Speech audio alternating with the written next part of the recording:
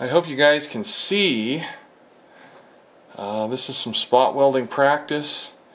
These are going to be fuses for maybe a potential Powerwall in the future.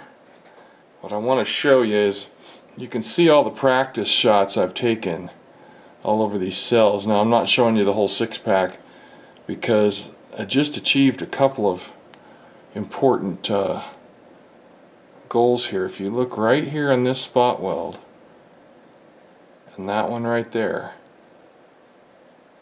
that spot welds right there. They both have beads.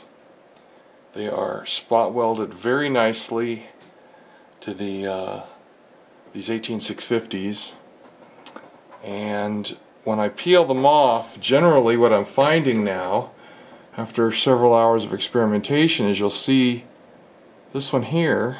I don't know if you can see it right here. You'll see some copper in it. This is plated copper wire.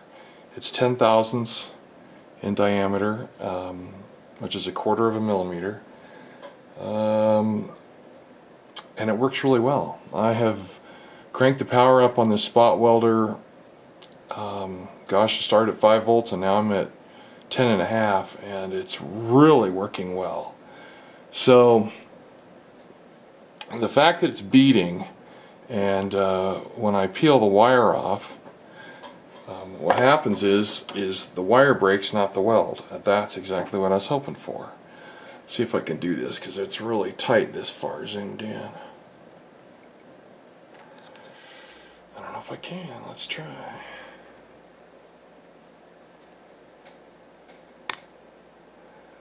See that? The wire snapped. The weld's still there. And that's how this has been going this afternoon. I'm really happy about it. Now, hopefully you can see that on your computer screen, your TV, whatever. I've just got this tiny little monitor, so I can't really see it. Under a microscope I can see it great. Alright, so let's zoom it back, and I'll show you the sources that this all came from. Okay, so here is a roll. God, I don't know if I'm here. I'll take this out of the way. See, it says 18 gauge dash 100 as 100 feet. Stranded copper wire. It is plated. See there? It's plated. Now, the consistent part of this experiment has been that I measure the strands of each of the two sources I have. And yeah, the battery's going dead on this thing, but this one, 0.010, that's 10 thousandths. The other source, I don't have it here with me, but when you buy speaker wire, you usually get one side that's bare copper and one side that's kind of plated silver. That's what this is right here. Now, there's a significant difference between them. I tried to figure out a way to show you on video. You'll have to kind of test it for yourself, but I didn't think there was going to be any difference. They're both 10 thousandths. Okay, so here's the one from the speaker wire. It's also 10 thousandths. I guess that's upside down for you guys, sorry. 10 thousandths, right? So they're both the same diameter, but there's a huge difference. Okay, hopefully I can get this in the light. If you take it and you, okay, let me find something to do it with, and you kind of strum it like a guitar string. See, this stuff just bends. It just bends and bends and bends. It has some spring back to it, but it bends a lot. Now, the stuff that came off that roll of wire, pull one of these out, straighten it a little bit. Man, I'm trying not to get shadows in here, but that's how it goes. This one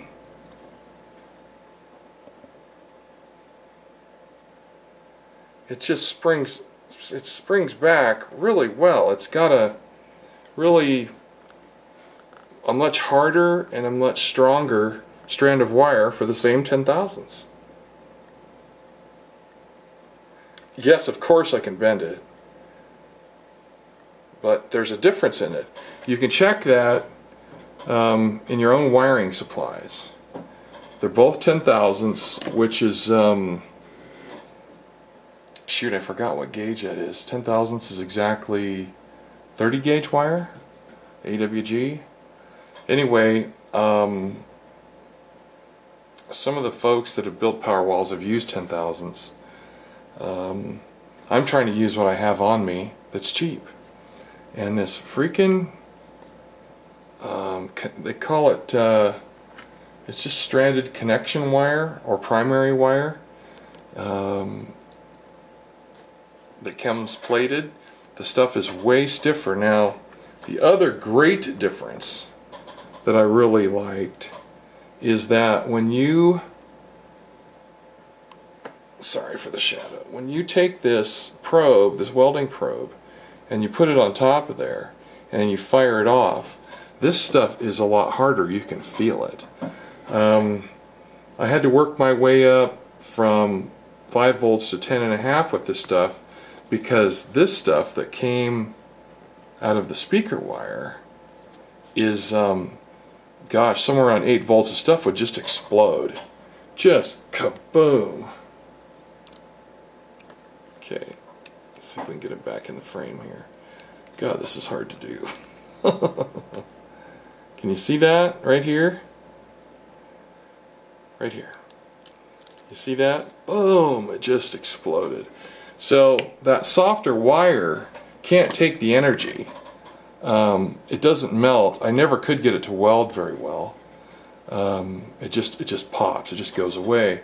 But this heavier stuff, this harder stuff, is much better. I haven't blown it up once, and I've done probably 30 welds in the last couple hours experimenting with it, and I just keep cranking the power. This thing makes a little noise. Let's take a look here. I'm at 11.5 volts, 35 milliseconds.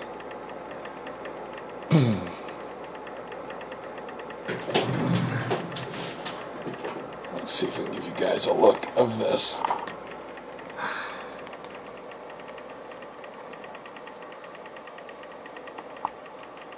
You read that? So, that's incredibly high for what I've been doing up till now. I'm happy because this stuff isn't really the diameter I wanted to use. I wanted to use something like 016 bus wire. I forget what gauge that is, 26 or something. But 016 is the same diameter as an 8 watt resistor that some people have used. I'd rather have it in a nice uniform roll than having to cut resistors and screw around with that, because they're made less uniformly, the leads are, because they know you're just going to solder to them. Anyway, the welding has gone very well, so maybe I should try and prove that to you. Let's get these inferior strands out of the way. And yeah, you know, just looking at them, you think it's a pain in the butt, but as soon as you pick one up and kind of strum it, you can feel how much stiffer that same piece of wire is. It's just amazing. This thing has a fan, and the capacitors are, there we go, sorry about that. Alright, let's see if we can do this. Maybe we'll try the other side. I don't know if I can do this at all with the camera in the way.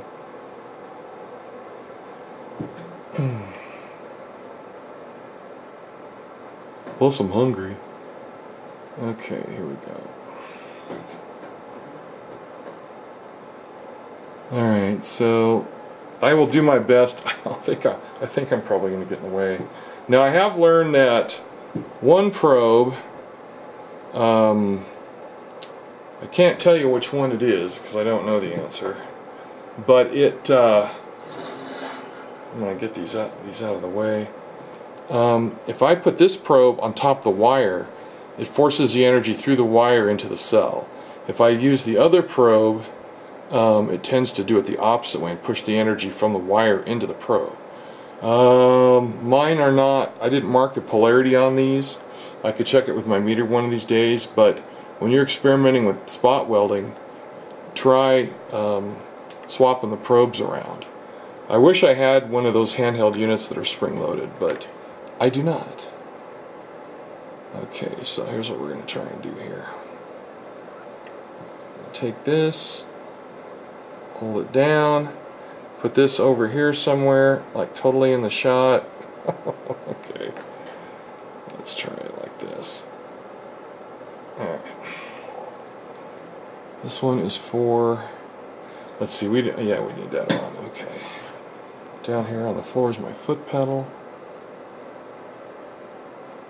So here's what I've been doing. I put one on there and one on the battery itself, like that. That's how I've been shooting this. Okay, here goes. Let's see what happens. There we go. Now this one's been the second one on the battery here has been sparking a little bit too. But yeah, it looks like it might have put a nice beat on that one too.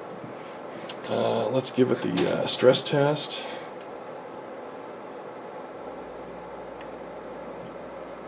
I can't quantify this for you. I can't say how many grams this is. I don't have a force gauge, but I tell you what, it's just gotten better and better. I'm pulling hard, you guys. I'm pulling hard. Ugh. Yeah, well, that was a little dramatic, but you see, the wire broke, not the weld. The weld did not peel up off the cell. Let's try going straight up. See? Man, this harder copper wire is just absolutely great. God, I hope that didn't glare just like it looks to me. Anyway, just another option. You know, if I had the money, I'd happily go buy a roll off of eBay of, you know, coated, plated copper bell, or not bell wire, what do they call it? Anyway, you know what I'm talking about. You get a roll of 2,500 or 500 feet, and it's pretty cheap stuff. Remington Industries, that's who I found on eBay. Plus, some YouTuber that was making his own Powerwalls is using the same stuff. I wanted to use thicker stuff. If I had it, I would. I'd go to 16 thousandths, which is, what the heck is that? 24 gauge? Anyway, 16 thousandths is the diameter, which is the same as 8th watt resistors, the legs. But I prefer to use wire. It's just a lot more uniform. And I think that uniformity matters. You need to take out all the X factors, if you will, out of your spot welding and make it as uniform as possible. So this wire that I have, this connecting wire, is really terrific. It's smooth and flat and shiny. A lot better than resistor legs. Resistor legs can be nice, but who the hell wants to cut all that stuff when you can just take a roll of wire and unroll it? Anyway, this works great. I'm thrilled to death. I have tried and failed miserably to spot weld to copper wire. This is house wiring, and you can see it just blows it apart. You can see all the marks on there. And that's a bummer. I don't like that, but you know, spot welding copper, from what I know, I learned from a pro, spot welding copper requires low voltage and a lot of amps. Well, this is a CD welder, and it doesn't have a lot of amps. It's a dual spot welder. It pulses twice, and you can adjust the pulses any way you like. I got them both cranked up to full blast. But this wire is working way better on these cells, which in the end is kind of what I want. I wouldn't mind spot welding to the copper too. Some people spot weld to the cells and solder to the copper. I have professional soldering skills. I can solder, that's not a problem, but that's not my goal.